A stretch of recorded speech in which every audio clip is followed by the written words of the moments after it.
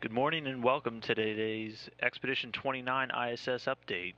On board right now is the crew of Expedition 29, which consists of NASA astronauts Mike Fossum and Dan Burbank, who is the current commander of the International Space Station. On the far left, you see Japanese astronaut Satoshi Furukawa and then Russian cosmonaut Sergei Volkov, and they are further joined by Russian cosmonauts Anton Shkaplerov and Anatoly Ivanishin.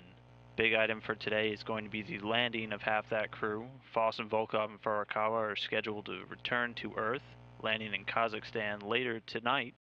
They've been on board the station since June 9th. Commander Mike Fossum was the commander of Expedition 29 until yesterday when they participated in a change of command ceremony where he passed that command over to NASA astronaut Dan Burbank. The crew is scheduled to get inside their Soyuz TMA-02M later this afternoon for landing with hatch closure scheduled to take place at about 1:45 p.m. Coverage of that hatch closure will begin on NASA TV at 1:15 p.m. Central, 2:15 p.m. Eastern Time.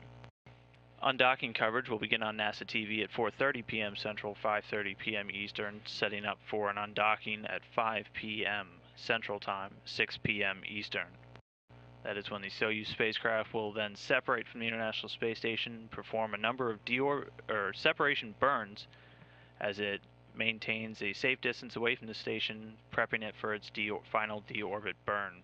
Coverage of that deorbit burn and landing will begin at 7 p.m. Central, 8 p.m. Eastern, with that deorbit burn scheduled to take place at 7:32 p.m. Central, 8:32 p.m. Eastern.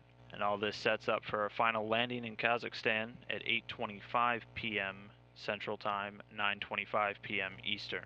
Crew is moving through the beginning hours of their day with Fossum and Furukawa doing some deorbit prep work and getting in their last day of exercise while on orbit.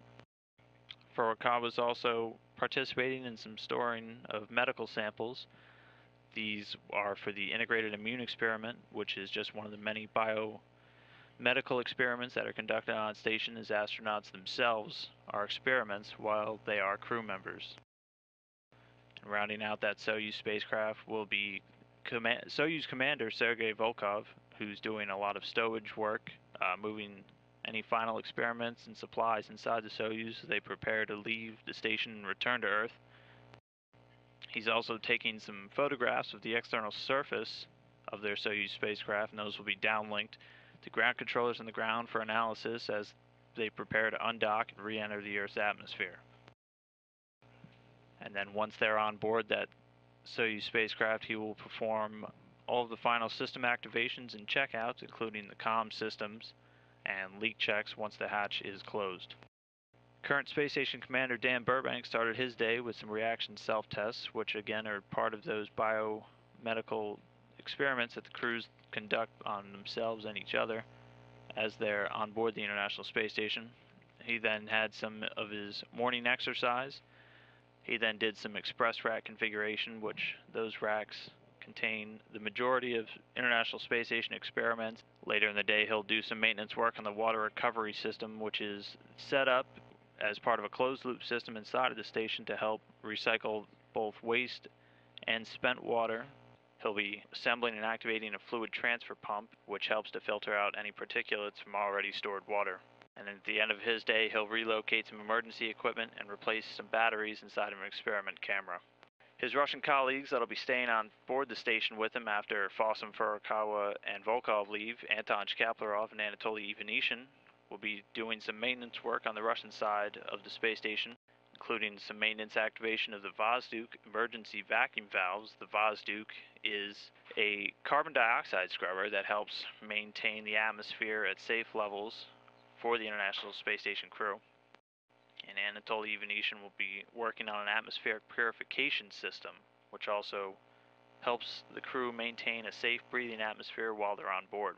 They will be helping Sergei Volkov transfer a lot of items over to the Soyuz as it prepares to land, including numerous biology experiments, which will return to Earth for further analysis by controllers and scientists on the ground.